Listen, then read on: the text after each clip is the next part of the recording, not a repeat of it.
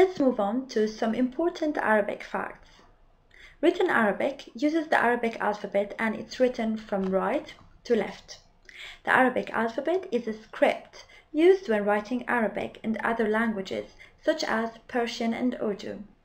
The Arabic alphabet contains 28 different letters. There's no distinction between upper and lower case in Arabic. Arabic is considered a guttural language because many of the sounds come from the back of the throat. Many English words are ultimately derived from Arabic, such as sugar, cotton, algebra, and etc. Arabic alphabet: Alif, Ba, Ta, Sa, Jim, Ha, Kha, Dal, Zal, Ra, Zain, Sin, Shin, Sad, Dad, Ta, Dha, Ain, Ghain, Fa, Qaf, Kaf, Lam, Mim, Noon, Ha, Waw, Ya. Some common phrases. Good morning means Sabahul Khair. Good evening, Masa'ul Khair. How are you? كيف الحال? I'm from Morocco. أنا من المغرب. I'm from Britain. أنا من بريطانيا.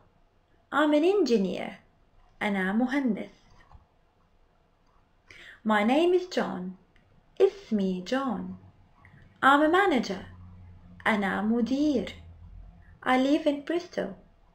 أسكن في Bristol. This is my wife. هذه زوجتي. I love my job. أنا أحب عملي. Suggested number of lessons. Hours in self-study needed to reach survival, intermediate, or fluency. For survival or basic, you need from 50 till 80 hours in self-study. For intermediate, you need 200 till 400 hours and self-study. For fluency in Arabic, you need 800 till 1000 hours and self-study. The above all depend on intensity of the lessons and the number of self-study hours the student can manage to fit in. Recommendation would be no less than 2 multiplied by 1.5 to 2 hours lessons per week plus self-study. Difficulties faced by learners. Some aspects of Arabic can take quite some time for a beginner or student to master, including the pronunciation of certain letters where there is no equivalent in other languages. For example, it can take time to differentiate between ha, kha, sad, dad, qaf. Some aspects of writing, imperfect tense, broken plural, parts of reading, and the trilateral root system. Frequent answers and questions. What type of Arabic is spoken in the Arabic world? The answer is most Arabs use colloquial Arabic in their day-to-day business. However, Modern Standard Arabic (MSA) unifies the whole Arab world. Do all Arabs learn Modern Standard Arabic or only educated people have access to it? The answer is the education system uses Modern Standard Arabic and all books, prints and most TV programs contain MSA. Thus, people learn MSA in schools or through all other types of media, but if you need to master writing and reading MSA, you need to be educated. How many Arabs speak perfect English?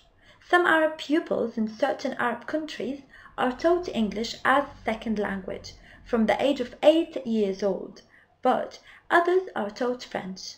However, lately there's an influx of the English language across many Arab countries, where English is now taught throughout primary and secondary education. As a consequence of this, the majority of Arabs have some sort of knowledge of English. The majority of larger Arab companies have English as their official corporate language. Example, Al Jazeera, Aramco, etc.